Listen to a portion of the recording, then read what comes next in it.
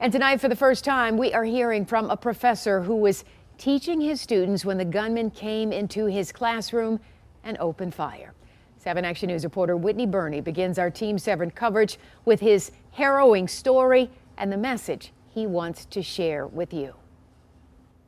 Professor Marco Diaz-Munoz has been teaching here at Michigan State since 2008, and a lot of those classes took place right here in Berkey Hall. He says he never imagined what unfolded Monday night would be his reality.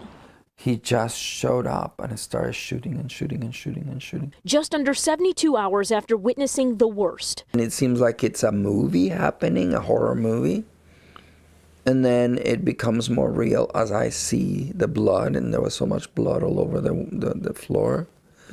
I have never scented the scent of blood, and it was everywhere. Professor Marco Diaz-Munoz is telling his story. As he and his students sat in classroom 114 in Berkey Hall, they had no idea a gunman would barge in and change the course of their lives. So this person showed up at the far end of my classroom, covered up completely, so you couldn't see who the person was, which made it even more ominous, more inhuman, more like not human. The professor says the gunman let off 3 shots before he opened fire on the students in the classroom, killing Ariel Anderson, Alex Werner, and injuring multiple others.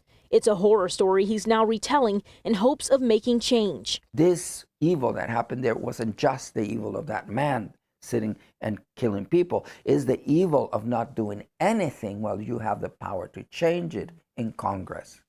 So it's the result of all these things.